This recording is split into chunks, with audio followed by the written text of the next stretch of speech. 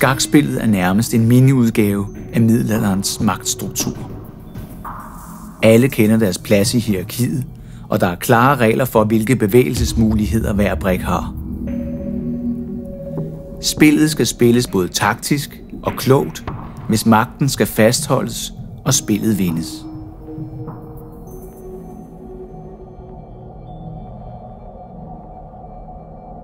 Kongen er den vigtigste brik. Hvis han falder, har man tabt spillet. Han skal forsvares og er afhængig af biskopper. For samarbejdet mellem kirken og kongen var meget vigtigt. Stormænd, de var velhavende og magtfulde jordbesiddere og den tids elitesoldater. Borge, der udover at være stærke forsvarsværker, også var magtsymboler. Bønderne er kongens hær.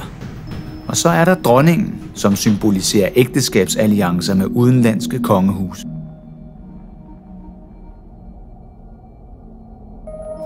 Mennesket er ikke i centrum i verden. Det er Gud. Vikingetiden var over, og Danmark var blevet kristent. Danmark var et meget religiøst samfund. Alt, hvad der skete, var Guds vilje, og alle troede på, at man kom enten i himlen eller i helvede efter døden. Døden var meget nærværende i middelaldermenneskets liv. Derfor var troen på et liv efter døden så vigtig. Livet var ofte kort og hårdt. Til gengæld fik man sin løn i efterlivet i himlen. Forhåbentligt. Børnedødeligheden var stor. Sygdomme, som vi i vore dage ikke synes er særlig alvorlige, kunne i middelalderen være dødelige. Også de barske levevilkår og vejrets luner kunne have skæbnesvangre konsekvenser. Hvis høsten slog fejl, var der ingen mad til vinteren. Der var ofte uro og borgerkrig, og flere gange i middelalderen hærgede pesten, også kaldet den sorte død, og udryddede en stor del af landets befolkning.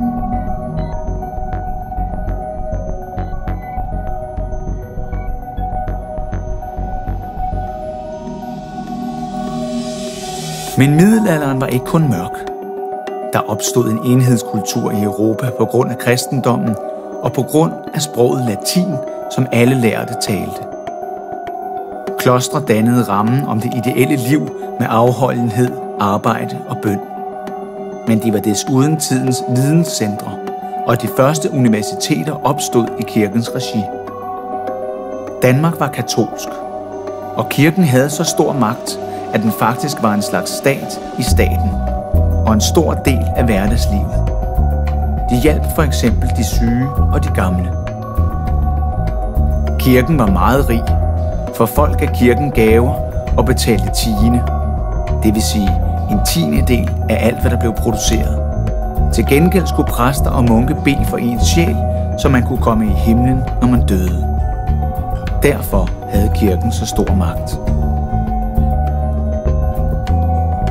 Samarbejdet mellem kongen og kirken var meget centralt. Kongen var garant for sikkerheden og var bindeledet mellem de højere magter og det jordiske liv.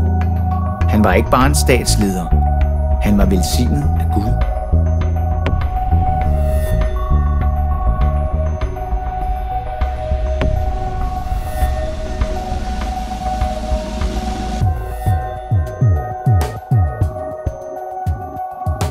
Men kongen besad for det meste kun den magt, som landets mægtigste og rigeste mænd gav ham.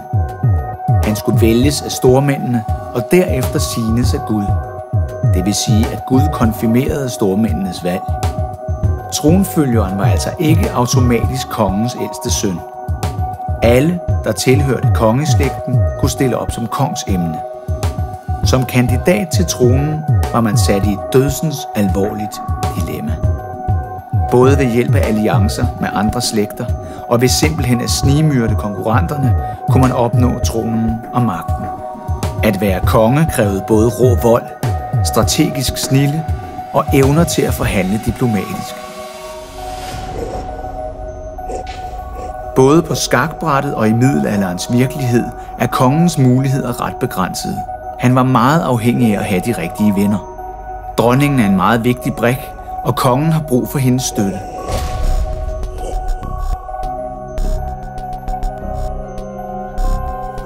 Kongerne fik ofte magt efter hvem de giftede sig med. De fleste ægteskaber blev planlagt af forældrene, så prinser og prinsesser blev gift med dem, som familien gerne ville være gode venner med. Ofte som ganske små. Selvom en kvinde ikke kunne vælges som regent, lykkedes det flere dronninger at opnå stor magt og indflydelse. For at være en stærk konge havde man brug for en stærk borg. I middelalderen var der næsten lige så mange borge som kirker, og i årenes løb blev de til storslåede boliger for konger og stormænd. Men de var først og fremmest stærke forsvarsværker og meget vanskelige at angribe. Og der var meget få åbne slag. Hære brugte ofte belejring i forsøget på at indtage en borg. Med belejring blev borgen afskåret fra omverdenen, så hverken mad, våben eller informationer kunne komme ind. Da forholdene ofte var urolige, var militær magt meget vigtig. Stormændene kæmpede for kongen. Kongen gav sine støtter ansvaret for og indtægterne fra sine store godser. Når en stormand fik et lensgods, som det hed, fik han også magten over de mennesker, der boede der. Han måtte så til gengæld aflægge et særligt løfte og støtte sin konge. Stille op til kamp, når der var brug for det. Størstedelen af landets befolkning arbejdede på landet, men nogle bønder skulle stå til rådighed for landets forsvar. De var dog ikke bare nogle udsultede knoldesparkere. De blev trænet i at håndtere våben og adlyde militære ordre. Alle havde deres rolle i middelalderens magtstruktur. Når en konge døde, begyndte et nyt spil på liv og død om, hvem der skulle være den nye regent. Og så begyndte spillet igen. Spillet om magten.